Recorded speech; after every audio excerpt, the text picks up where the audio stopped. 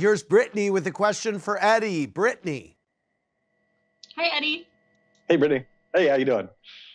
Good.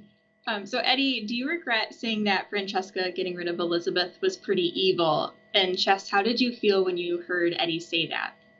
No, I mean, it was only evil in the sense that, in a way, I feel like it was like, you know, like of holding her through the charter and kind of using her to the very last end and then getting rid of her. I mean, I think that it should have just been get rid of her right away and then get someone else in when you could. I mean, we had to do it with Sunshine and we went a charter without him. So it's, you know, it happens, but I don't think Francesca is evil. Thank you, Eddie. I know I'm not evil. No, you're not. But you know, smattering of applause.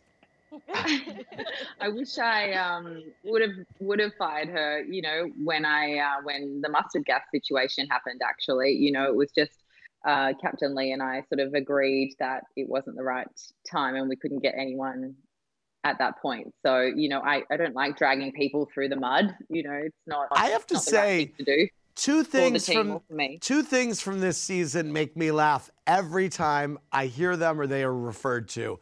One, mustard gas, and two, sustainable Shane. I'm just tickled by both things. What can I tell you? I mean, mustard gas, completely. I mean, I just love it that she whipped up mustard gas. It's below deck World War. Honestly, my Sienna almost went up like Dolores.